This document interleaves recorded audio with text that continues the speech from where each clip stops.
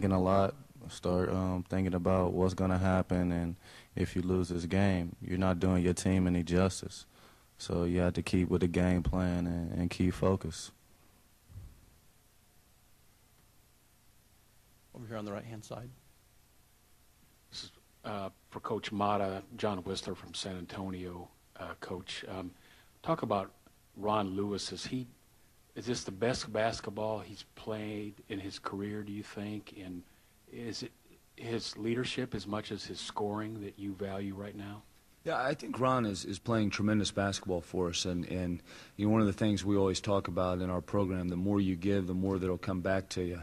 And you know, probably about a month ago, I started to notice Ron really taking personal a leadership responsibility, and you know, the little things that he's done in timeouts or in the locker room or in practice has been tremendous, and I think that you know, he's really reaping the rewards of giving and receiving, and you know, I couldn't be happier for Ron. I've you know, from the day Ron came to the Ohio State University, I've watched his growth as a player and as a person, and am extremely proud to be a part of you know, his maturity along the way.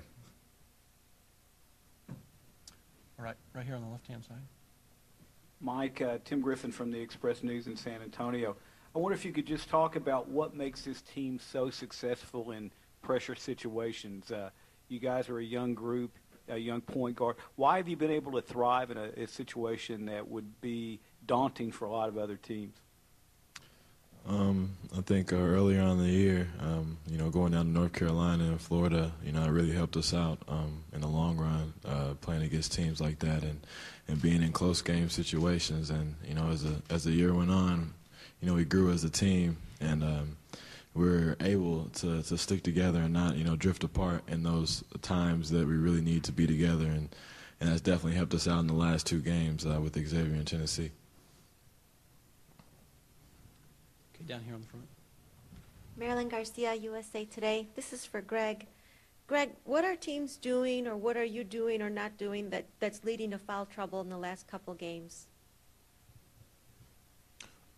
Just being more physical with me, and me being physical back, just putting the refs in a position to call those fouls. Sometimes they do, sometimes they don't. But the thing with me is just I can't put myself in those positions and be able to hold my ground and just not use my hands as much. Do we have another one on the front? Coach Rob Patron, WPTY in Memphis. What's the most amazing thing that you've seen Greg do all year? There's been a lot of it. And I would say probably the number one thing would be how he taught himself to shoot free throws left-handed and shoot them at the rate that he did. I think the other thing would be along those lines of sitting out for 7 straight months and being thrust in to the pressure situation that he was thrust into of everybody expecting him to be 100% from the day he got back, and how he handled that and how he continued to work, and he, you know, rode the peaks and the valleys, and you know, just was extremely diligent every day after practice. I mean, he was spending about 40 minutes working with Allen and just developing his game. And all right, over here on the left-hand side. John Henderson, Denver Post. When you were at Xavier, what was the scouting report on Ron? And I know you talked about his leadership, but his skill level, how much has that improved since the first time he showed up at your doorstep? We never played against Ron when I was at Xavier. No, I know, but when he was the scouting. I'm embarrassed to say we didn't. I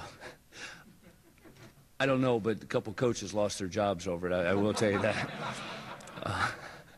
You know, honestly, I am embarrassed to say we didn't know who he was, and you know, he played on such a great high school team, and you know, but in watching him develop, I think that you've got, number one, a very passionate kid who wants to be a great player, and you know, he wasn't a a great shooter when he came to Ohio State. We knew he could drive the ball and get fouled.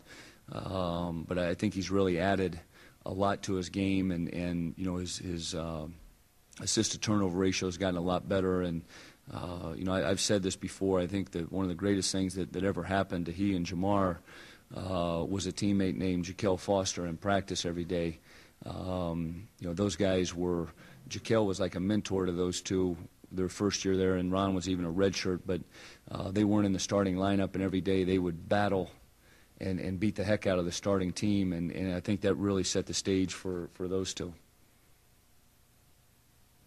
Okay, over here on the right-hand side. Thad, Rick Morrissey from the Chicago Tribune. I think there had been some skepticism that Mike Conley could kind of hold up physically in the Big Ten, and I wondered what you saw that convinced you that he could. Well, I think the first thing would be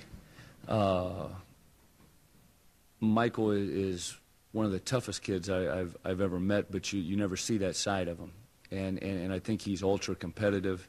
You know, he's got tremendous athleticism and coupled with intelligence, and I think one of the biggest things that has helped this team that, you know, for instance, we didn't have last year was the 9 guys that we play, and we've been able to give them longer breaks.